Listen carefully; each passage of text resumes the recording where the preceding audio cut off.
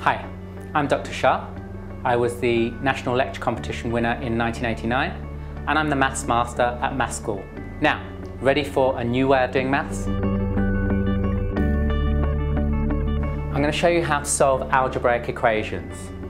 Now, there are two cases we need to consider. So, case 1, x in one place. So if our equation has x in one place, then we're going to use a method of a flow diagram to help us rearrange it. So I'll start off with an example.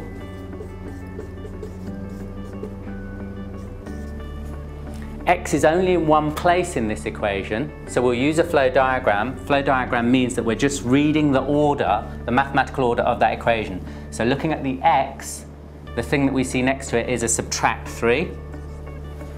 Then there's the brackets. Outside of the brackets is a times 2. And then that's all of that side of the equation read.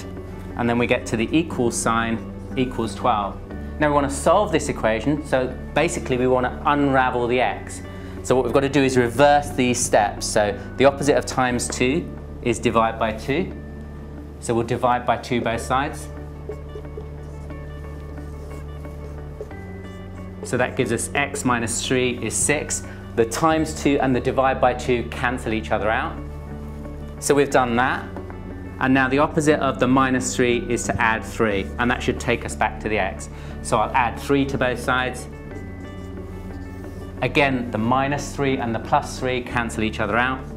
So on this side we're just left with x. And on this side we get 9. And that's our answer.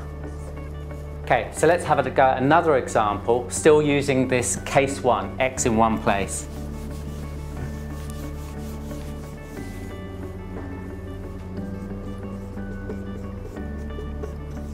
Slightly more tricky flow diagram this time. Starting with the x, what you see in front of the x here is a negative sign. Now to get that negative sign, we're going to times it by minus 1. When you times by minus 1, that means you're making the x negative. And then this is a plus 2 at the end here. So plus 2. This isn't x minus 2, it's 2 minus x. So the flow diagram is slightly more complicated. Times minus 1 to make the x negative, and then add 2 to get a plus 2. That's everything inside the brackets done. Now there's a times 3 outside the brackets. Then we're up to the equals sign. And so now we want to reverse those steps. The opposite of times 3 is divide by 3. And on this side, the times 3 and the divide by 3 cancel each other out. So we're just left with 2 minus x. And 18 divided by 3 is 6. Opposite of plus 2 is minus 2.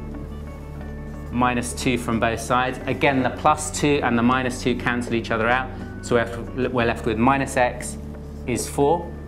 And then the opposite of times minus 1 is, well, it's the same thing. It's times minus 1. Times minus 1 changes the sign. And so if you change the sign again, you have reversed it. And so we're going to times by minus 1 both sides. And that's going to get rid of the minus from there. And that leaves us with x is minus 4. Solved. Okay, so that's case 1 dealt with. That's x in one place. Now we want to try more difficult equations. So case 2, x in more than one place. So for these examples, we're going to have to use a set of rules. First rule is we want to get rid of any fractions. So multiply by denominators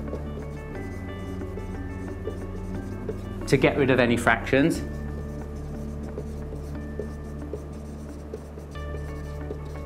Then we want to multiply out any brackets, getting rid of any brackets that are in the equation. Then we want to collect all the x terms to one side.